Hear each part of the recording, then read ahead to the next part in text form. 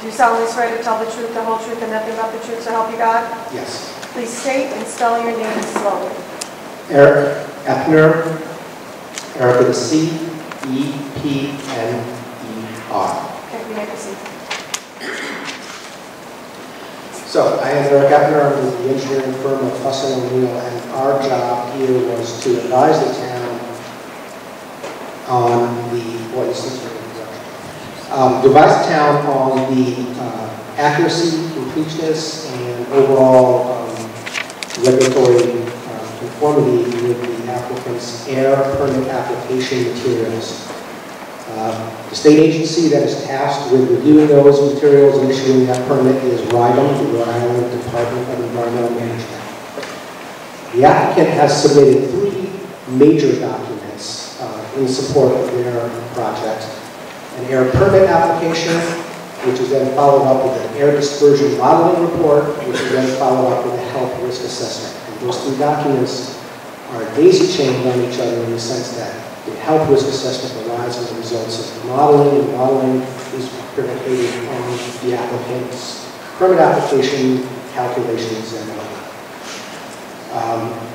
Those 3 documents, or the whole permit application in total, was deemed to be administratively complete by RIDEM on or about April 26th.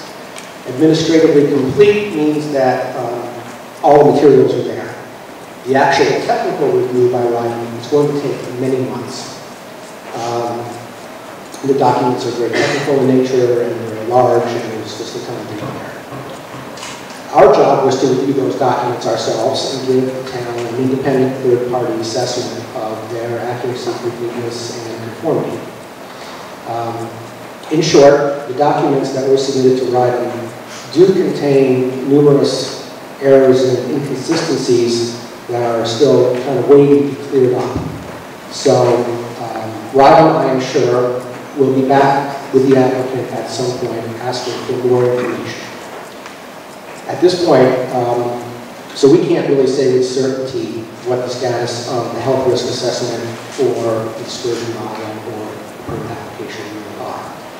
I can say that based on my experience that once RIDEM does get all the information that they need and they ensure compliance by the proposed project, that the air impacts locally will be insignificant because that's the permit process's ultimate goal.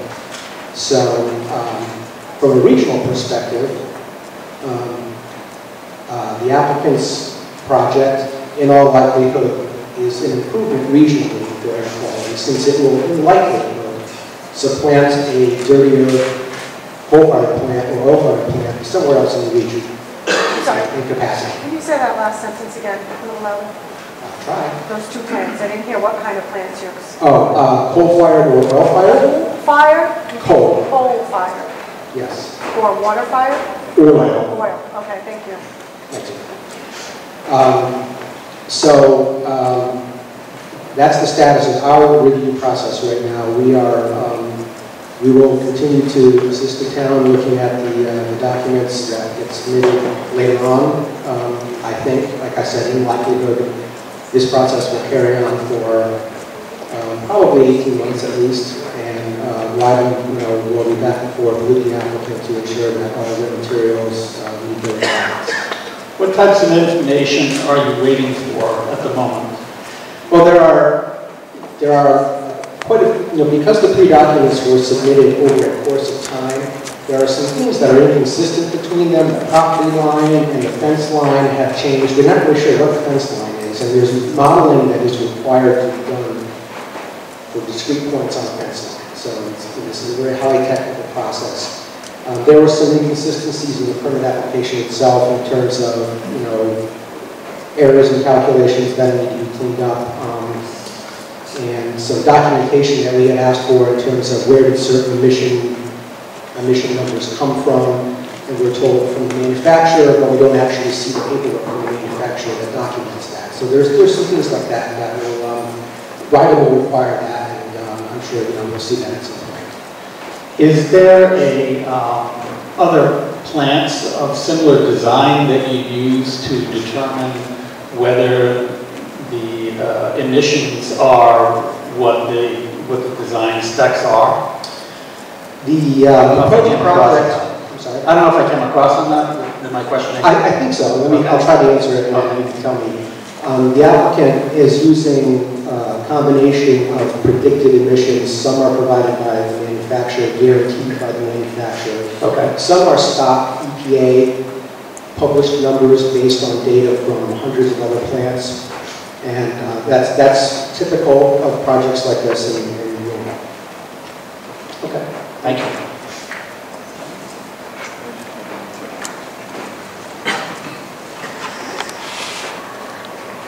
Mr. Epner, so the inconsistencies and the errors that you have found in the reports, are you communicating with DEM in what you have found so that they can point those errors and inconsistencies out to them?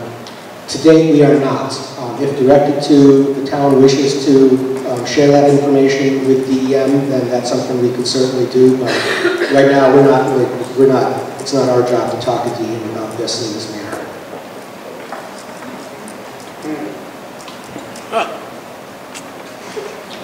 I just have a couple of very quick questions. I think this is in your area. I read that there is a potential for vapor intrusion. Is that your area? It is not. It's not. I'm not familiar with what you're asking.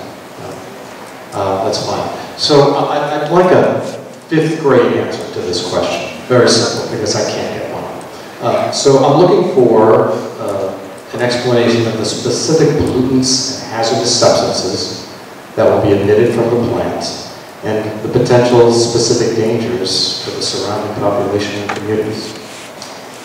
The emissions from this plant will principally be products of combustion.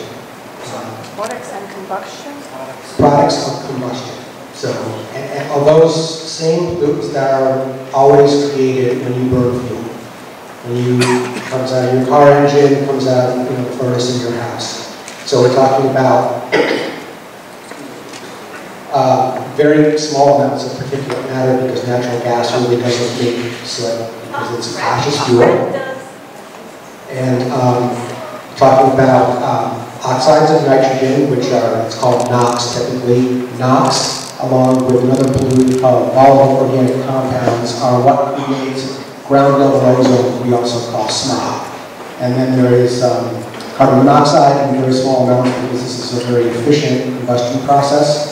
And carbon dioxide, which is, which makes up the bulk of the atmosphere, but it is also, under a lot of attention right now for climate change.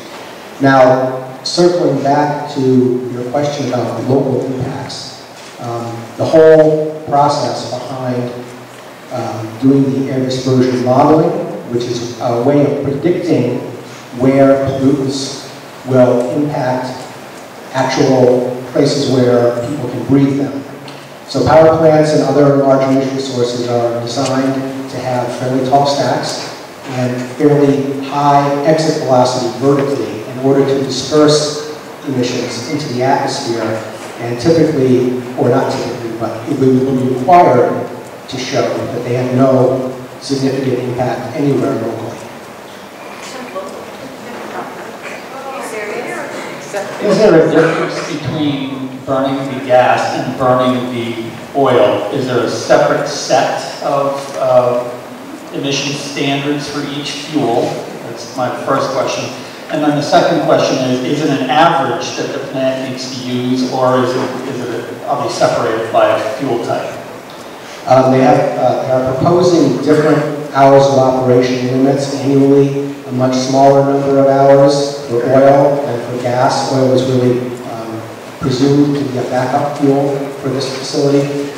Oil does is a dirtier, quote-unquote, dirtier fuel, but all the emissions will be run through their oxidation catalyst air pollution control system, which is required to be the best available control technology that can be had. So the emissions would be an average between the two? They have separate limits for each on an hourly basis, but on an annual basis, it's it's a sum. Okay, thank you. So, question on the emissions testing from the facility. A new facility is tested for the first 3 months on a regular basis, and then it goes into duty-day periods for testing by emissions and reporting to the EPA, or? I'm not sure what the exact requirements for this facility would be, but a facility of this size would be required to be tested upon startup to make sure that it meets its requirements, and then have continuous emissions monitoring for most pollutants to ensure, minute by minute, that they are in compliance with all of the emission standards. Right, so it will be a continuous testing process then? Yes. Would that be testing through the stack, at the top of the stack, or? Usually somewhere mid-stack or maybe even the flue that leads to the stack. It depends on the design of the plant. And then that system that continuously monitors emissions is calibrated through a second stack test, like usually annually. It's called, where they bring in manual instruments to ensure that the continuous instruments are accurate and in compliance.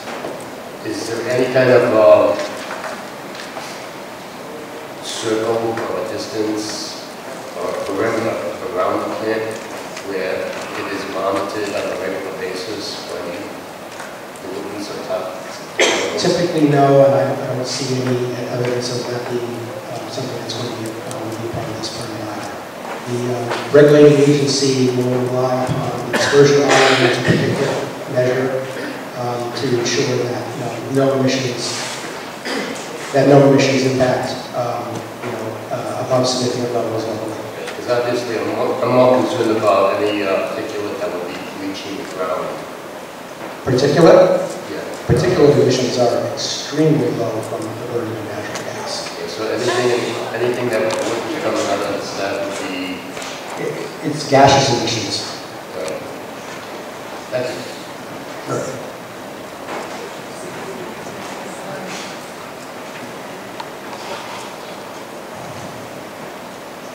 So is it Energy saying at this point that they're meeting all the requirements for air pollution or not? Their application materials state that, yes. So, and how do they come up with the standards for that? Standards are set by RIDEM and EPA, and the applicant is required to meet those standards. Is this a regional standard or is this local standard? This is, the state of Rhode Island is the delegated authority to review the applicant's materials and issue this permit. So 3.6 million tons of CO2 meets the standard. 3.6 million tons annually meets the standard in Rhode Island. Yes. So you say the stacks are going to be 200 feet high, and the reason for that is to disperse the pollutants over a larger area. High into the atmosphere, yes. I'm sorry, high? Yes. I didn't hear your answer. High something? High into the atmosphere. So do these pollutants actually stay in the atmosphere? I mean, they all fall to the ground at some point. For a great distance, yes. In fact, really the background air pollution that you have in Rhode Island, none of it really originates here. It really comes from hundreds and thousands of miles away. Most of the air quality problems experienced in the Northeast are created in the Ohio Valley by coal-fired power plants. So in your opinion, and really this is my point, will that air standard be higher or lower than what the air in locally is right now? I mean, Burrillville's kind of, is touted as having good quality air, and Zambrano Hospital is up here for that reason, and several other people moved here because of the air quality. So do we have that much more pristine air than the rest of Rhode Island, and will they be polluting our pristine air locally? No. And so by saying no, assuming they will not affect our air at all. Correct. If the applicant meets all of the requirements and violations of the permit, the regulations are designed to be protective of human health and the environment, and the dispersion modeling was relied upon to demonstrate that there are no significant impacts to the local air quality. Okay, so in your report,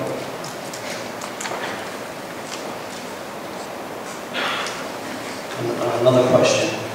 On the second page, there's a list of, the EPA has set the national ambient air quality standards for 6 principal pollutants, which they are listed. And I don't see nitrogen oxide there. Nitrogen dioxide is the actual delegated, the actual name of the pollutant. It's nitrogen dioxide. Okay, so what is NOx? NOx includes mostly nitrogen dioxide, but also nitrogen oxide, which is NO, but as a group, we group it into the NOx. And all of these substances are regulated by Rhode Island DEM? They are ambient air quality standards that are set by EPA, and then RIDA has in turn designed a regulatory system that EPA approves that is designed to make sure that Rhode Island maintains attainment status, meaning they are in compliance with all of the ambient air quality standards set by EPA. Thank you.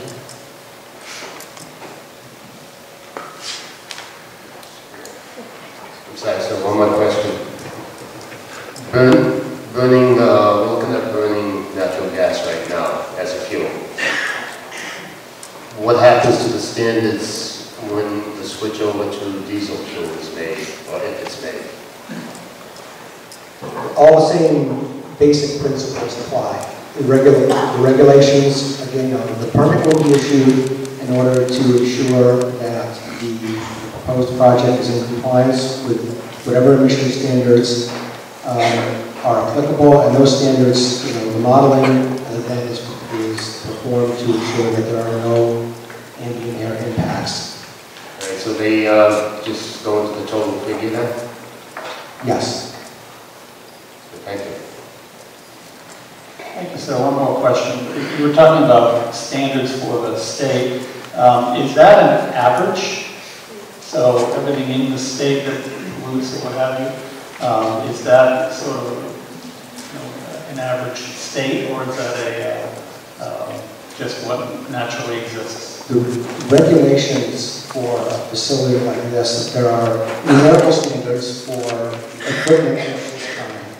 And in addition to that, the project for the major pollutants is basically required to install the best available control technology, the lowest limits that are technically possible. Thank you very much. Anyone else? I have a question. From me? Yes. Can we request that Preston O'Neill submit to DEM the inconsistencies in the areas that they have found and reports that they received from the Is it possible for the board to request that Preston O'Neill submit to DEM and the EPA the inconsistencies in areas that they found in the documents that they reviewed that were presented by Duke Energy?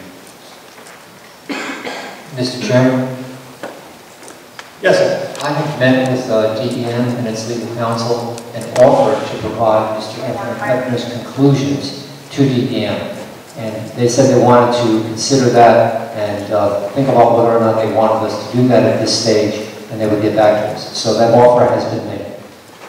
Okay. And at the very least, we can certainly say that as part of our advisory opinion, we think that that should be included in it. So Absolutely. I'm sure that could be incorporated there. Okay. I'm sorry. Elizabeth. Okay.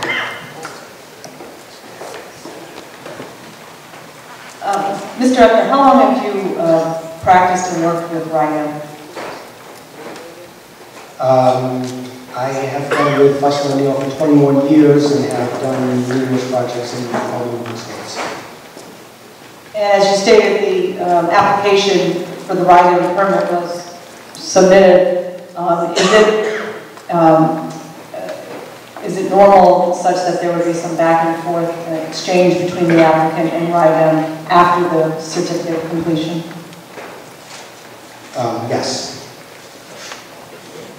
If I might, Mr. Chairman and members of the board, RIDEM has asked for some additional information and modeling from the applicant, and rather than sort of do it piecemeal, they've taken, the comments from RIDEM as well as the comments that have been provided by Mr. Effner. Those will be submitted in an addendum to RIDEM, and we'd be happy to make that, and we'll provide that to the town if you wish to, Mr. Effner. Thank you, we would appreciate that, yes. I have no further questions. Thank you.